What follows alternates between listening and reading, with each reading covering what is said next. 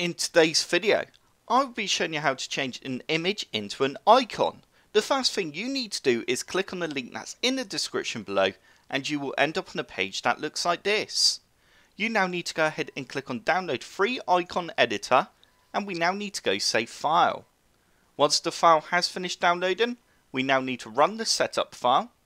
You now need to agree to the terms and then go next if you agree. And we now need to go I agree again if you agree and go next. And we can now choose where we'd like to install Junior Icon Editor. I'm happy for it to be installed on my C drive. You then need to press next again. And we now want to go next. Once Junior Icon Editor has finished installing, we can now keep Launch Application now selected and go finish. You will now see a screen that looks like this. We now have a few different options. We can choose the size of our new icon. We can also choose which colours we'd like it to use. Obviously, I would recommend you use 32-bit because that's the most colours. And we can then go ahead and press OK. Also, you can select the conversion mode. Now we need to locate the image that you want to turn into an icon. I'm just going to maximise the program. We now need to go File, and you then need to go Open. And you now need to change the file type to the file type of your image. I'm going to be using a .png, which means I need to select .png. And I can now open up my image by clicking on it and going Open. You will then end up with a window that looks like this. We now want to select 256 by 256 and then go OK.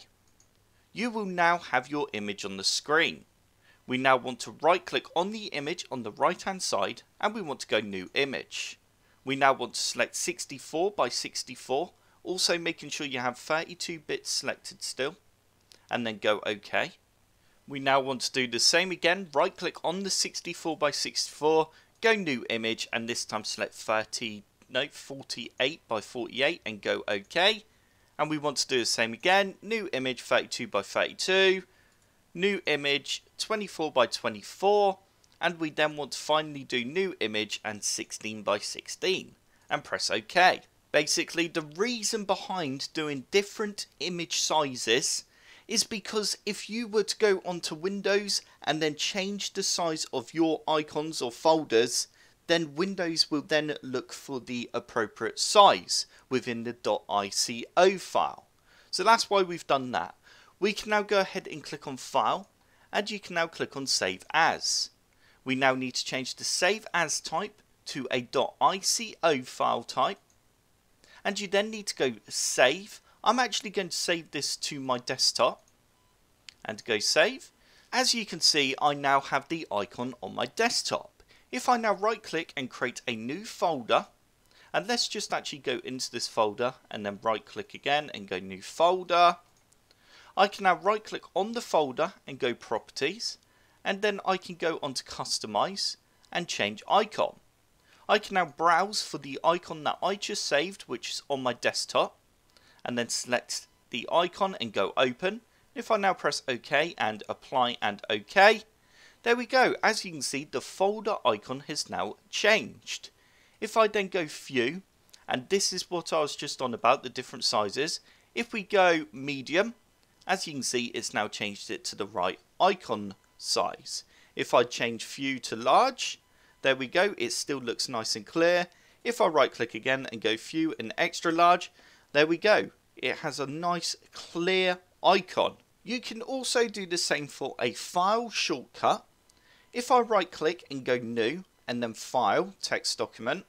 If I now right click the file and go Copy and then Paste Shortcut, I can now right click the shortcut and go to Properties.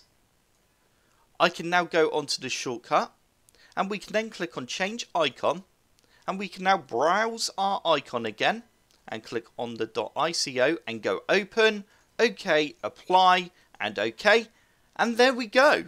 As you can see, the shortcut and the folder both have my new custom icon, and that is how you create a new icon, or a icon should I say, in Windows 10 using an image. I hope you enjoyed this video. If you did, don't forget to hit the like button below and also subscribe to this channel. I will see you all in the next video.